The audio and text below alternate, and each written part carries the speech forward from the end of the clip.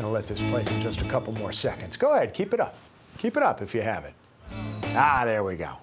Yeah, we like good music.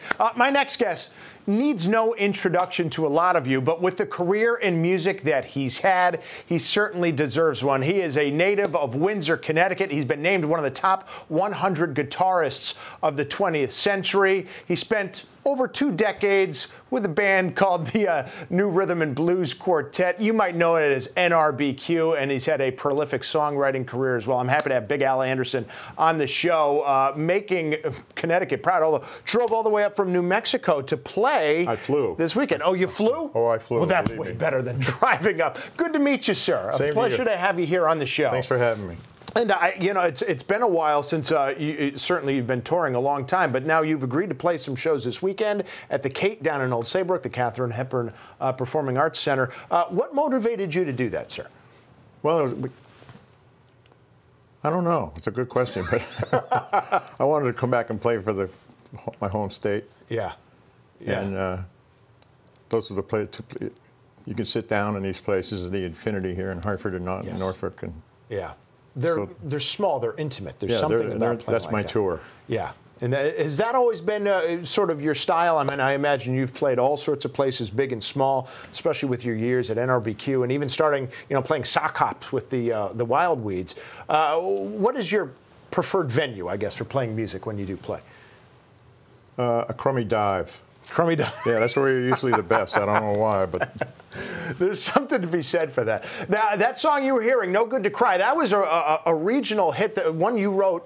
When did you write that song? What year was it? 65, I think, early 66. Yeah. And we were just a high school band. Mm-hmm. In Windsor High School, and then we met this guy, Ray Ziner, who had gigs down in the north end of Hartford and at the Rockabye. Yeah. Was the best one, and it was a black dive. Yeah. And I hadn't even started singing yet, but when I play a solo and black people went nuts over it, to me that was a pivotal change in my life. They just found out about Ray Charles. I can imagine. That must have been fantastic. Did you expect the song to sort of take off? You know? No, it sat in the can for a long time. We did it by ourselves. Yeah. And then this guy, Doc Cavalier, got it to Chess, and we ended up being on Chess Records, which is a black label. Yep. And you know what? I heard some covers. I never knew you wrote the song. Heard the Allman Brothers playing that song, too. Did they ever give you credit for doing that? No, not on the record. It says writer unknown, because they thought it was Ain't No Good to Cry, and they couldn't find the... Oh, okay. So they weren't just being jerks? Yeah.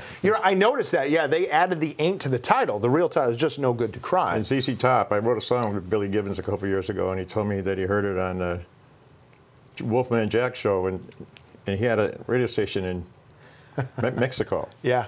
So he didn't have to mess with the FCC, just play whatever he wanted to. That is fantastic. And I imagine we could spend half an hour just talking about your years with NRBQ. Boy, they just seem to not only love music, they seem to love playing. I can't speak to them that they necessarily took themselves more or less seriously than other musicians, but there seemed to be an ethos about just having fun, freewheeling set lists. Things were a lot less structured in a very good way. We took ourselves seriously having fun. Yeah, okay. I guess. Yeah. What was that experience like? It was great. I learned so much about music. Mm-hmm. Like I didn't know what I was doing when I first got in there. I learned a lot of stuff. How did you wind up getting hooked up with NRBQ? We went up to play with them. Somebody arranged for the Wildweeds to go up and play there, and I didn't know it was an audition.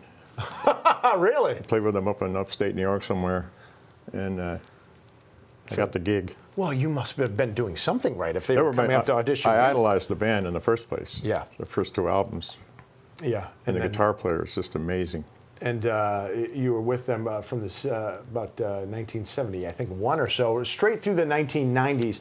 And then you decided you had had enough, and you moved to another phase of your career, which is less visible but no less impressive, writing country music hits for, I mean, just a veritable who's who in country music. Has that always been in your blood? Because with the Wildweeds and NRBQ, I wouldn't think country first. My mom would let me go to sleep with the radio on, and at nighttime you could get AM stations from all over the country. Yeah. And I found WWVA in Wheeling, West Virginia. and that's how I found out about country music. What was it about country music that just sort of got into your blood? I don't know, the look of a guitar. I just fell in love with the look of a guitar, and it's easier music. Yeah. What do you mean by easier? 3 chords. Okay. All right.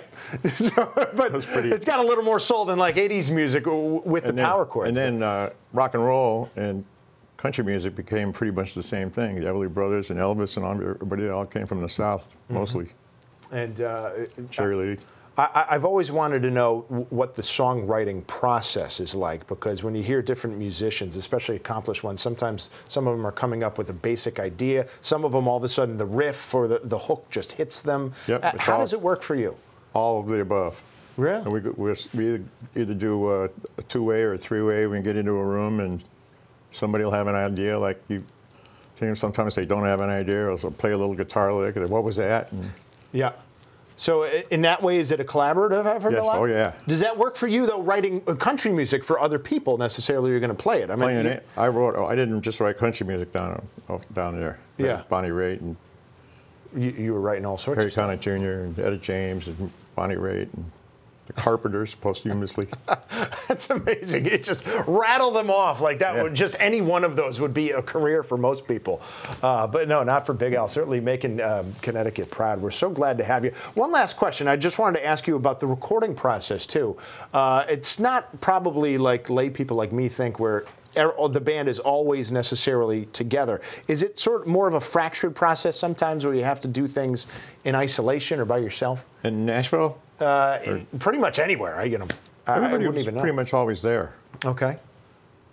Yeah, and then in Nashville, they'll come in, all the players, they get their stuff. You play them a little tape. Yeah. And they can go out and play the song. And that was that.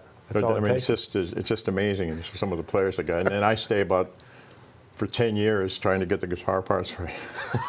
Oh, I'm slower than they are. Somehow I have trouble believing that. You're being modest. But before you go, tell me again about the shows Saturday and Sunday. Who are you playing with? What are you going to play?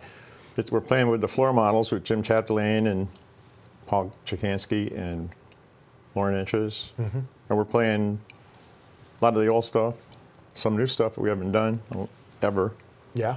And I do a little acoustic set, so everything, a little bit of everything.